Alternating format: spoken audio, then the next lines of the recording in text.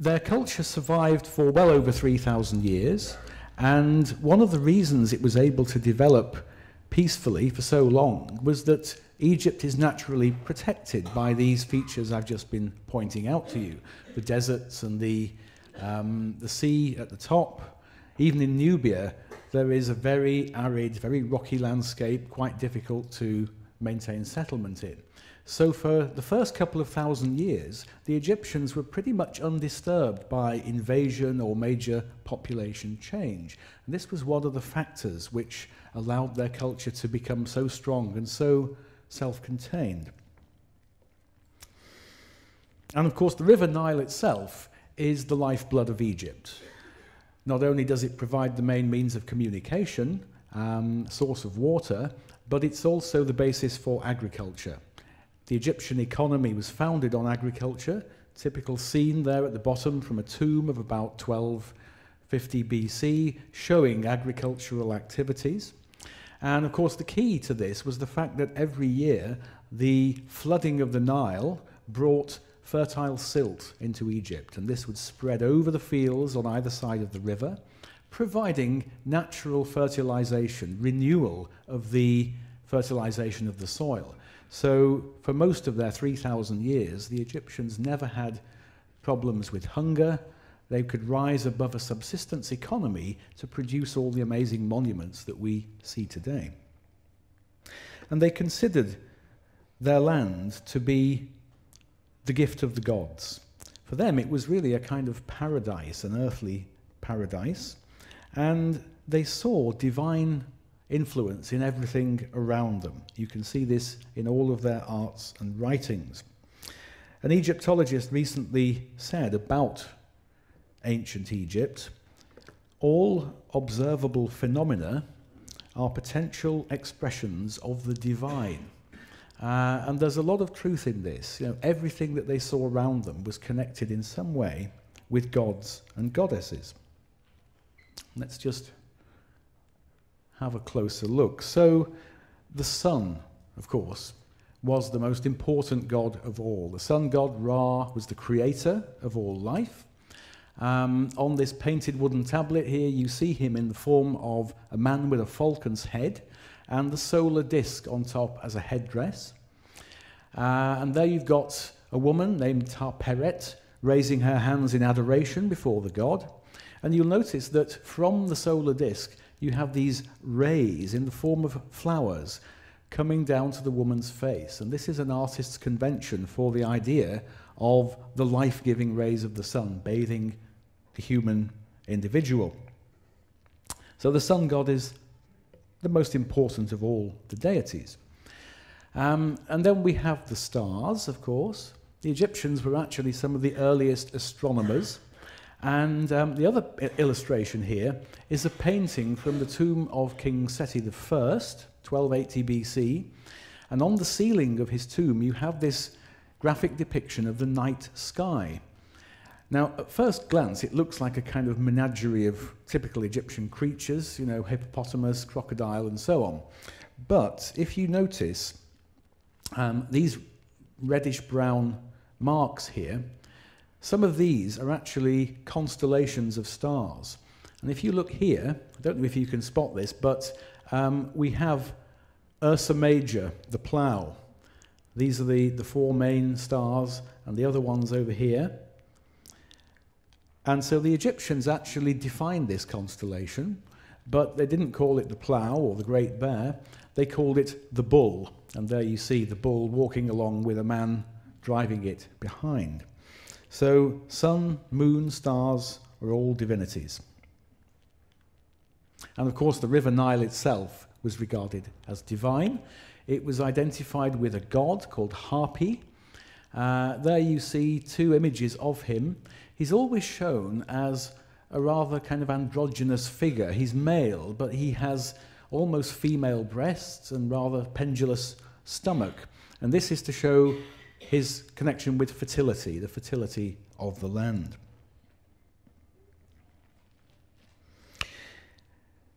Now, all of these phenomena, the movement of the sun and the stars and the flooding of the Nile, these are cyclical. These are things which repeat themselves, the Nile flooding every year, of course, the sun passing across the sky every day. And not surprisingly, the Egyptians connected this idea of cycles with human life as well.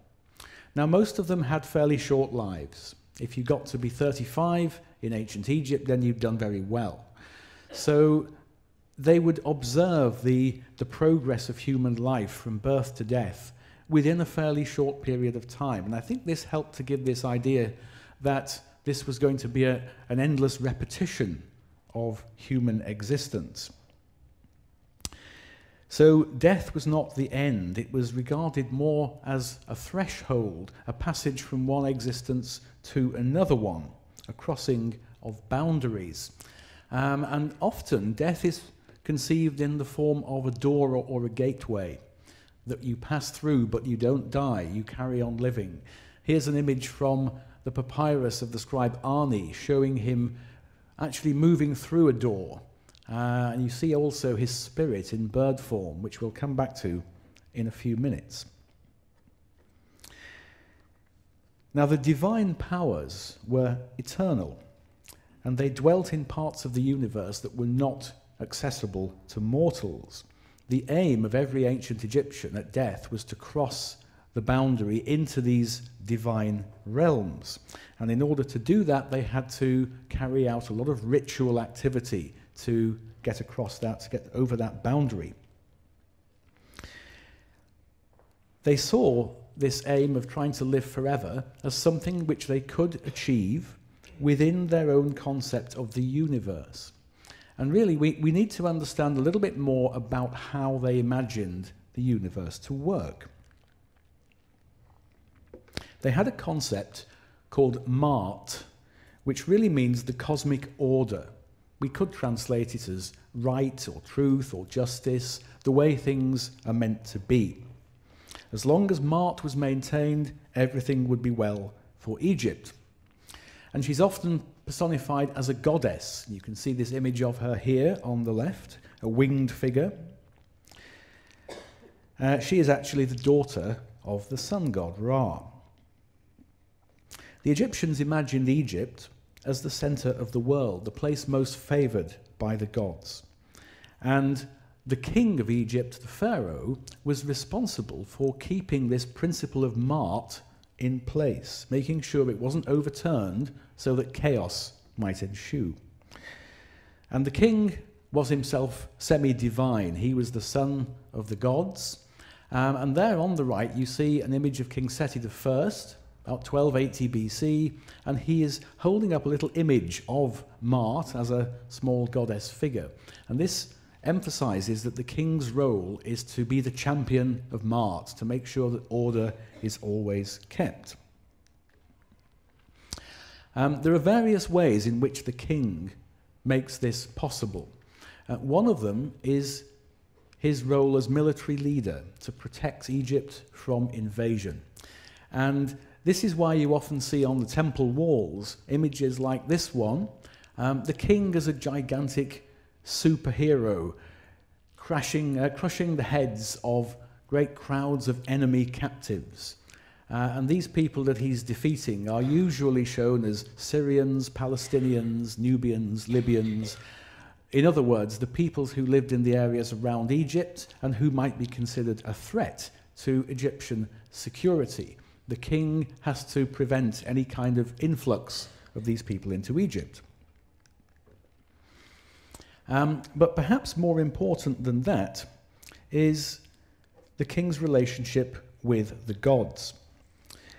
In order for the principle of Ma'at to survive, the gods must be kept happy. They have to be kept content. And of course, there are thousands of gods. Every town and city in Egypt had its own gods. There are gods of the sun and the moon and so on. So that is quite a lot of gods to keep happy. And really the way that you keep them happy is by making them comfortable in human terms, giving them food and drink and clothing, and generally keeping them content in that way.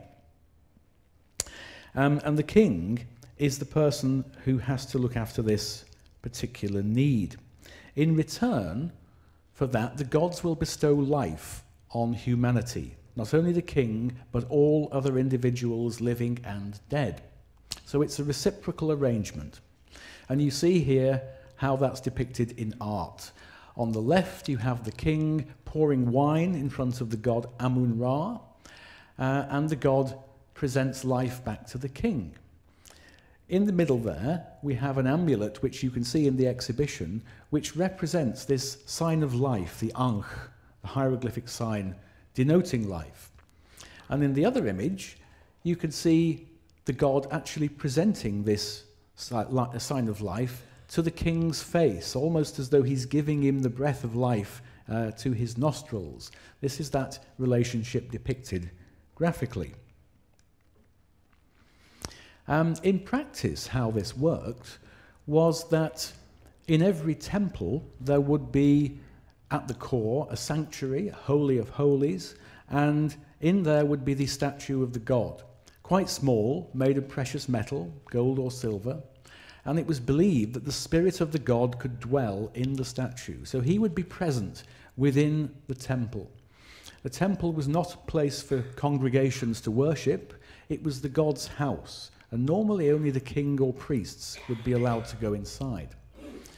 So there you can see an image of Amun-Ra, king of the gods, and that could well have originally been located in the sanctuary of the temple of Karnak that we're seeing here. The sanctuary is this area here, and of course it's surrounded by many columned halls and amazing colossal gateways. But this is the place where the cult of the gods was performed. Now, of course, the king, although he was effectively chief priest, could not be present in every temple all the time. These rituals had to be carried out every day. So in practice, it was the priests who deputized for him. And there you can see a row of priests walking along, holding their ritual vessels to purify the god's food. Their heads are shaved. They had to be pure, ritually pure, and that meant shaving off all bodily hair. And there you see also a couple of the types of vases that they would use in the temple ritual, and these are in the exhibition. The exhibition, of course, focuses on the life of one of these priests, Nez-Perrenub, and in the 3D film you will see reconstructions of him and his colleagues carrying out exactly these types of ritual.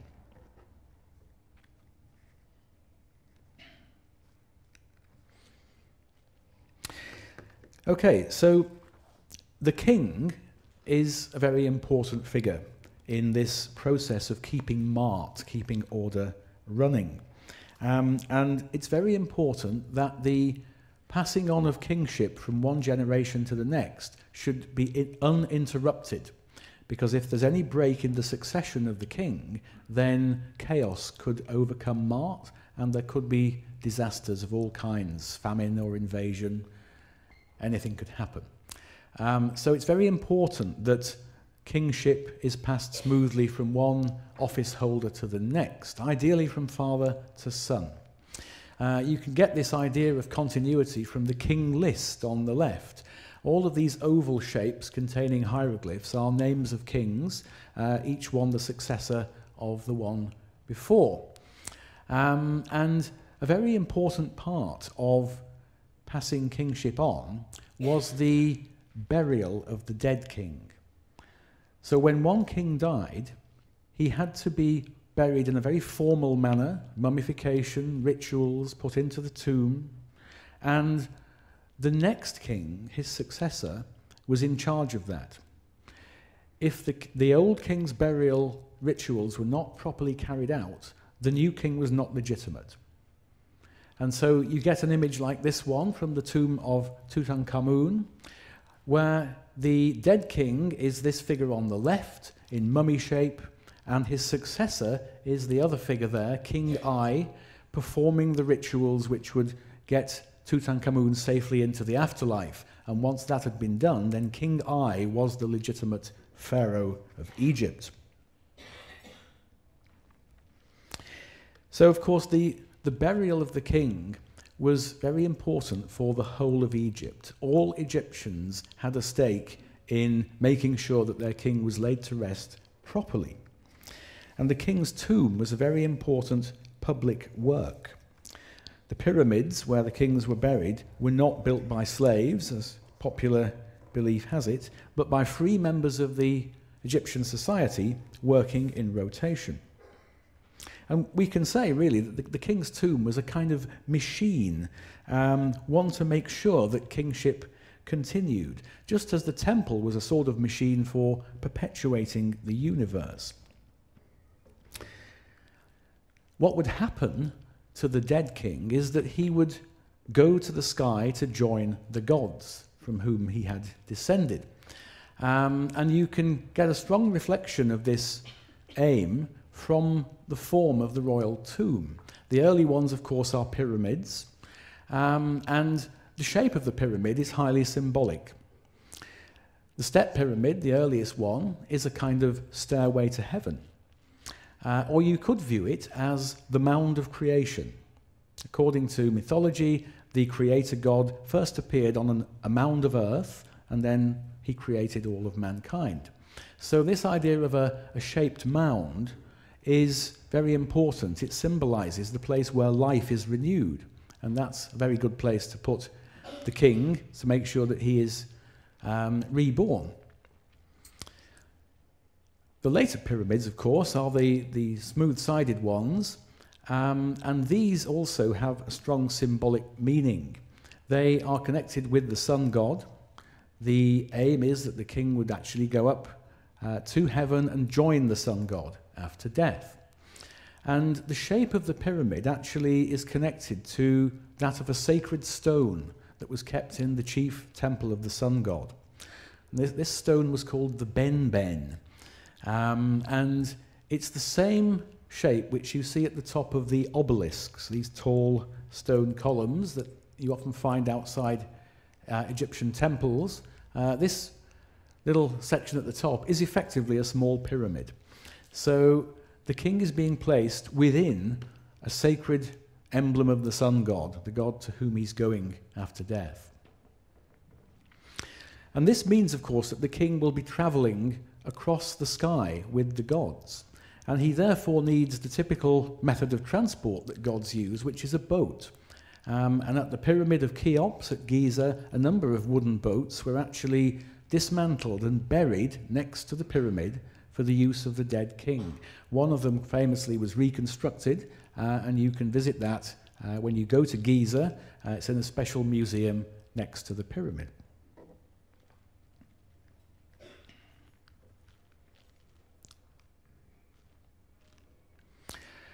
Now, the pyramids were mainly being used between about 2650 BC and about 1600 BC. Now, in the later periods of Egyptian history, they stopped using them as the king's tomb, and instead, the king would be buried in a rock-cut tomb, a series of passages and chambers hewn into the cliffs along the Nile Valley, and these were located in the Valley of the Kings, and here's a view of it. However, there still was a kind of collective natural pyramid, because looking over the valley is this pointed peak here. And I think it's no accident that this was the location they chose for the collective burials of the kings. There is still this strong solar symbolism watching over the king's resting place.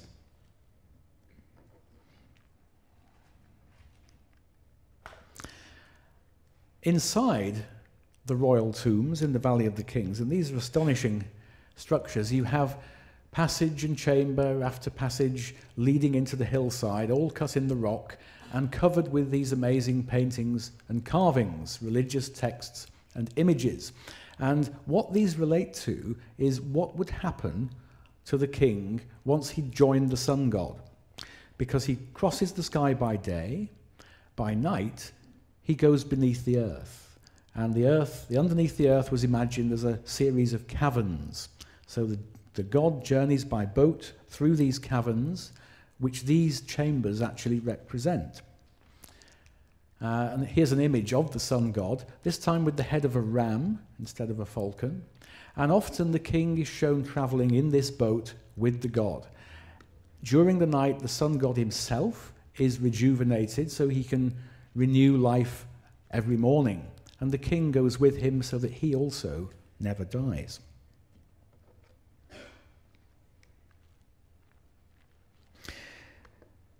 So, as the sun is such an important source of life to the ancient Egyptians, the horizon becomes a highly significant symbol as well. The horizon, of course, the place where the sun sets and rises. And for the Egyptians, it came to represent the point of transition between worlds, between the world of the living and the world of the dead. In hieroglyphic writing, the horizon is shown like this, as a kind of valley with the sun disk rising above it. And sometimes you get a more elaborate version like this, where the sun is actually being shown raised up on the arms of a god. Now, the temples nearly always have great towering pylon gateways, 2 towers with a narrow passage in between. And they are nearly always located on an east-west axis. And what that means is that every dawn, when the sun rises in the east, if you're standing in the position of the photographer on this view of the temple, you would see the sun coming right up here between the 2 towers of the gateway. And what they're doing here is creating an enormous hieroglyph in stone. They're creating this motif in stone and emphasizing the point that the temple is the home of the god and the home of all life and creation. So nothing is ever random in Egyptian architecture or art. There are always layers of hidden meaning, symbolic meaning in everything that you see.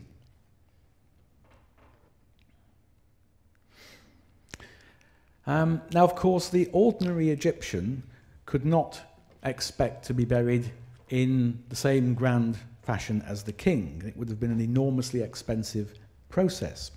But they could at least hope to have some version of the king's burial chamber, a slightly less elaborate one. The idea is that in their tombs, the dead would still follow the path of the sun. This means that most tombs were located on the west bank of the Nile, the place where the sun set. As the sun went down, the idea was that the dead followed the sun god into the underworld. So here we have examples of tombs made for officials, still quite grand. At the top there, a columned hall in a tomb of about 1900 BC.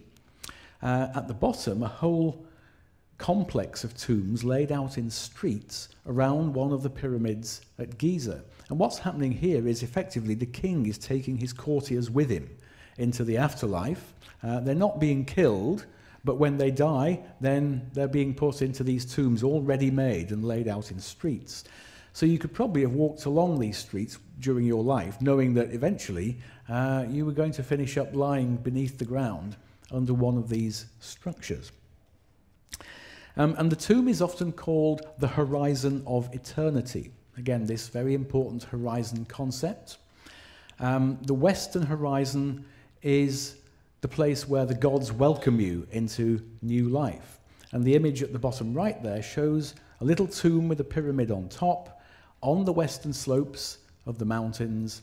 And looking out from those mountains, you see the cow head of the goddess Hathor, who protects the dead. So, once the ordinary Egyptian had passed below the earth after the sunset, they entered the kingdom of another very important god, Osiris. Osiris, in many ways, is the archetype of the concept of triumphing over death. According to mythology, he was a king of Egypt in the distant past who was murdered by his jealous brother. But he was restored to life again. His body was mummified, wrapped up in linen bandages, and by means of rituals, he was reanimated. And then he became the king of the realm of the dead. So he's normally shown like this in mummy bandages. His skin is often coloured green because green for the Egyptians symbolised fertility and new life. And the idea of all Egyptians was that they would hope to become like Osiris after death, to share his resurrection. Here's a few images. At the top left, you can see Osiris lying on a kind of bed, but he's waking up from the sleep of death. He's looking up, his eyes are open, he's awake. On the far side, you see a painted tablet where the dead woman, the owner of the object here, is worshipping Osiris, this figure, and the sun is still shown very prominently here. And the sun god Ra and Osiris actually are like counterparts. They're almost like two halves of one important deity. The sun god is giving life to people during the day in the sky, and Osiris under the earth in his realm brings life to the dead. So they are really opposites and counterparts. Osiris also is connected with the idea of kingship, passing from one generation to the next. He had a son, the god Horus, who's often shown like this as a little child on his mother's lap. And Horus becomes the legitimate king after Osiris is killed. So this is the kind of ideal situation that they wanted to keep repeating throughout eternity.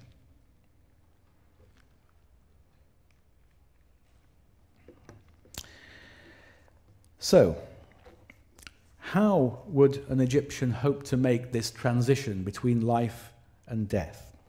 Certain important practices had to be followed to make this possible. And the first thing that had to be done is that the dead body had to undergo special treatment. If possible, it must not be destroyed. The very early graves from Egypt, like this one at the top, don't involve mummification.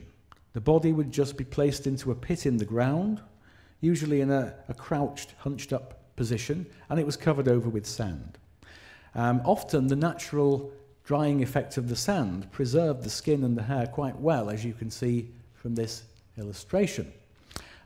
Two things to point out, though, here. The position of the body looks rather like the embryonic posture, a child in the mother's womb. So there may be symbolism here about the renewal of life. But also, I think there's symbolism connected with the idea of sleep, because the Egyptians often used to sleep in exactly this hunched-up position. And death is frequently referred to as a sleep from which you awake. Interesting, look at this bottom picture from one of the royal tombs in the Valley of the Kings. And here you've got some images of a number of people who are dead, and they are also represented in this position, lying face down with the arms and legs close to the body, but they're waking up from this sleep of death. You can see over here, some of them are actually getting up off beds, stretching their limbs, standing up, entering a new life. So even in this very early grave, and this dates to about 5,500 years ago, there was probably this idea that you would wake up from this sleep of death. Now, as we move on in time, we begin to get written evidence that tells us about more complex beliefs. And this is where we discover that a human being was thought to consist of many different aspects. The body was the most important one, but there were also spirits, two very significant ones called the Ka and the Ba. Now, the Ka was something like the vital force. It was the thing that made you alive. The Ba was a little bit more like the personality. It was what made you an individual. And the Ba, very importantly, was thought to be able to leave the body. So it could fly away, and it's often shown as a bird with a human head. And after death, the Ba could leave the body and join the realm of the gods. But at the end of every day, it had to come back into the tomb, into the body, to rest. That's the key reason why the dead body had to be preserved through mummification. Because if it rotted away, then the bar had no home to come back to, and it would perish. So this really is the key to the whole mystery, why they put so much effort into preserving dead bodies. It's to keep this spirit alive. And you can see here, this is the bar spirit flying down to the mummy, ready to join it again. And on this little statue in the exhibition, the bar is on the man's breast, spreading its wings around him, embracing him, joining him at the end of the day. So mummification was absolutely crucial to entering the afterlife. And it's something, of course, that we're fascinated by, how they did it. We don't get much information from Egyptian records about this. They didn't write down descriptions of it, and even their illustrations don't really go into the gruesome details, probably because this was something that was not fit to be seen. It was regarded as a taboo. You weren't really meant to know what happened. So what they normally show you is just the end of the process, with the complete mummy lying on its bed, and the embalmer god Anubis with his jackal head performing rituals to wake up the mummy, to reanimate it. And the only exception to this is this rather crude painting from a late coffin, about 300 BC, where we do seem to actually see the dead body as this kind of silhouette here, undergoing embalming procedures, being washed and coated with some kind of fluid. So this is a very, very rare exception to this reluctance to illustrate what actually happens in the embalming workshop. But from looking at mummies, from studying mummies, particularly in the way we've done in the exhibition, it's been possible to reconstruct most of the procedures that they went through. The diagrams at the top show the main stages. The body, first of all, was washed, and then all the internal organs would be taken out. The brain, of course, was removed through the nose with a metal hook, and they cut into the abdomen to take out all of the organs of the body, except the heart. The heart would be left inside, and I'll explain why in a moment. And after this, the body was coated in a special salt called natron, which would be left on there for about 40 days. And this salt extracted all the fluid content from the corpse, left it completely dry, and this meant that no bacteria could thrive to destroy the skin, the bones, the hair, the muscles. And after that, the body would be coated with oils and resins to leave it sweet-smelling, and wrapped up in layers of linen, and eventually given trappings such as a gilded mask and various amulets to protect the dead person. The whole process lasted 70 days, and it would be expensive to achieve. So only the richest people would have this very elaborate procedure. The organs that were taken out of the body, 4 of them were deliberately preserved. Liver, lung, stomach, and intestines. They were the ones they thought would be most essential. And they would be also mummified and then placed in a set of jars like this, canopic jars. You can see this group in the exhibition. The jars would go into the tomb next to the coffin, and even though the organs aren't back in the body, they're still present, and the idea is that you can still use them. So the body is being transformed into something rather different. It's an eternal body, and that means you don't have to have all the original parts back in position. As long as they're actually present in the tomb, they still do their job. After the 70 days of embalming comes the funeral, the day of burial. And here you've got an image from the Papyrus of Ani, 1275 BC, showing this great procession to the tomb with the mummy being dragged along. The widow of the dead man is there, lamenting, weeping, casting dust on her head as a sign of mourning. And this would be a great public event. If you were a rich person, you wanted people to see your funeral, because the number of mourners and all the goods going into the tomb were a status symbol. That would show how important you were. At the top there's a quotation from a famous Egyptian story, the tale of Sinuhe, in which there is a description of the ideal funeral. A procession shall be made for you on the day of burial, with a mummy case of gold, a mask of lapis lazuli, and chantresses before you. The chantresses would be singing songs of lamentation. So this is what the Egyptians hoped would happen at the end of their lives. And when they got to the tomb, then there would be rituals. And this is a stone tablet in the exhibition. And you see at the top here the important ritual called opening the mouth. And this was just before the mummy was put into the tomb. It was placed upright, and priests and relatives carried out a ritual, touching the face of the mummy with various implements. And what they're doing is symbolically reanimating the body, giving it back the faculties to see and hear and breathe. And in this way, the bar spirit, which I just talked about, comes back and can start its new existence, its new relationship with the body. All Egyptian tombs, even the simple ones, contain two main parts: the burial chamber underground, where the body would rest forever, and a chapel, which would be open, and that's where the relatives would go periodically to make offerings to the spirits of the dead.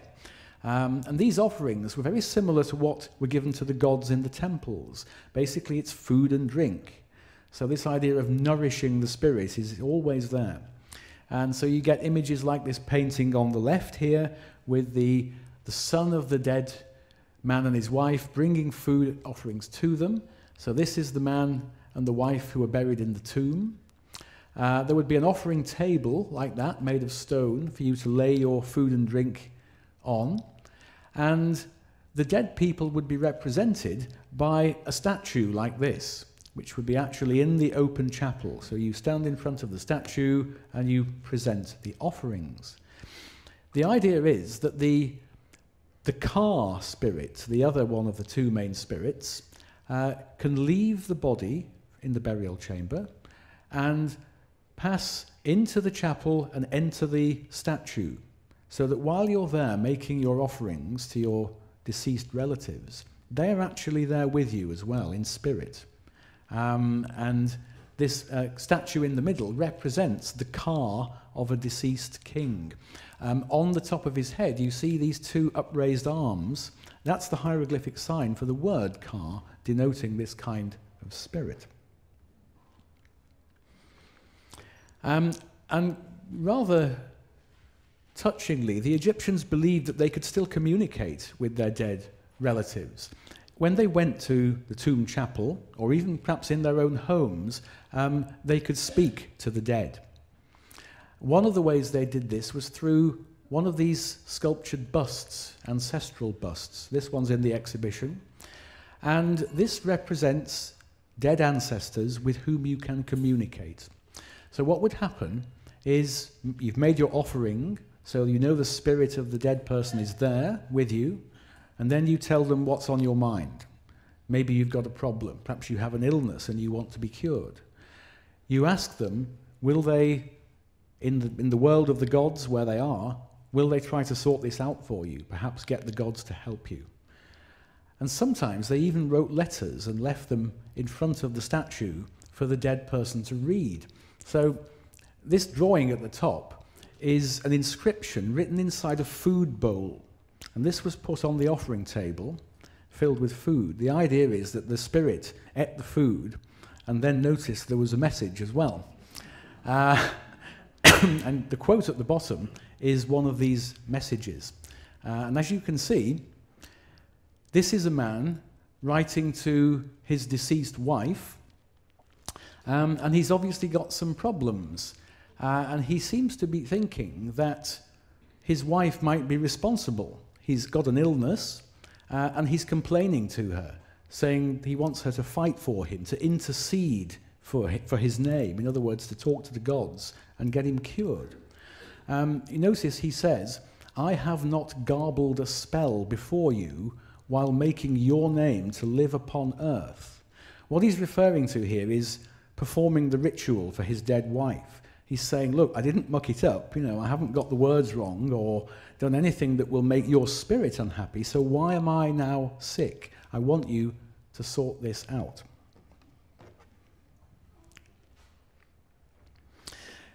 Getting into the next world would be quite a hazardous business. Once the relatives had left you in your tomb, then you have to make your own journey.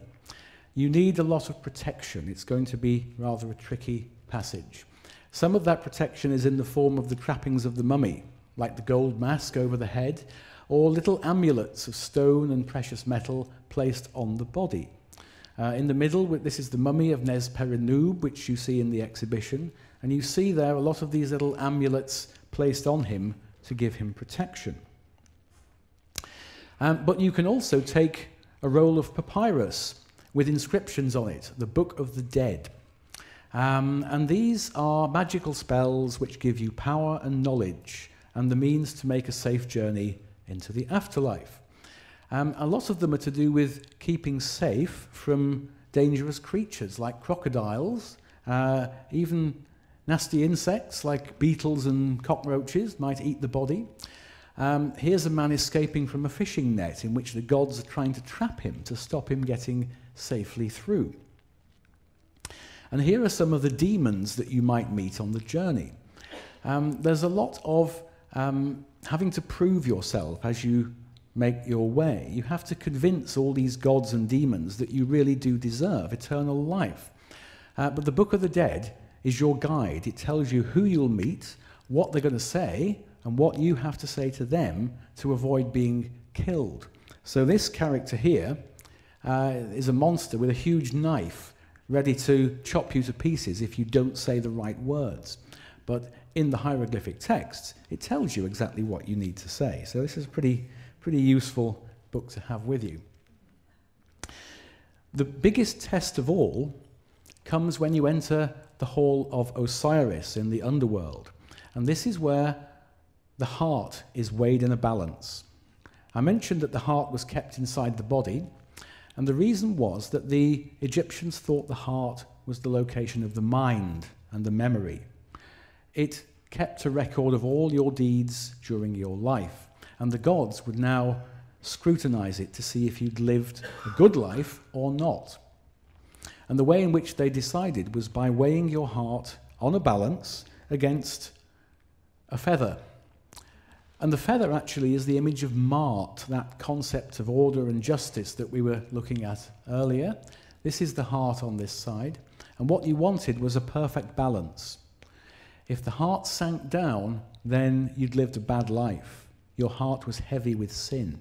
And what then would happen is this monster here, part crocodile, part lion, part hippo, jumps up and swallows your heart, and that's the end of you. You've gone, you don't have any afterlife at all. So this is the greatest test of all. But the Egyptians were very, very practical people, and they had a way around this as well. If you paid to have an amulet like this in the shape of a scarab beetle, you could have carved on it a special spell which cheated your way through the judgment. Basically, what this spell says is it tells the heart to keep quiet. It says, whatever you know about my life on earth, do not reveal it at the weighing. It looks like cheating, but perhaps they didn't see it quite in that light. So let's imagine you've got safely through. What afterlife do you then expect? You can spend your time traveling with the sun god in his boat, or worshipping Osiris in his underworld kingdom. But this image here is what I think most Egyptians were really hoping for. They wanted to go to a place called the Field of Reeds, Sekhet Yalu in Egyptian. Very interestingly, this word Yalu, by which they mean reeds, seems to be connected with the Greek word Elysium. If you think of the Elysian fields of Greek mythology, the paradise, the peaceful land where the dead dwell, the Egyptians actually were the forerunners of that concept. And their Elysium looked like this, with waterways and waving corn, lots of crops to provide you with food to eat, and even servants to do the hard work for you. These little statues, called shabtis, would be your servants to take all the hard labour away from you in the afterlife. So really, at the end of the journey, what they want is to come back home, which is, I think, quite a poignant way of looking at things. So just to conclude, another quotation from that story I mentioned earlier, the tale of Sinuhe. In that story, this man Sinuhe is an Egyptian who leaves his native land and he goes to live in Palestine. And when he's grown old, the king of Egypt sends him a letter saying, "You should come back to Egypt now. It's time to come home because you should end your life in Egypt where you were born." And Sinuhe replies to the king that he will do that. And he says, "What matters more than that I should be buried in the land where I was born?" And I think this very neatly sums up the whole idea of the Egyptians' ideal afterlife. It's coming back home. It's really continuing the life that they've already had and enjoyed on earth. Thank you.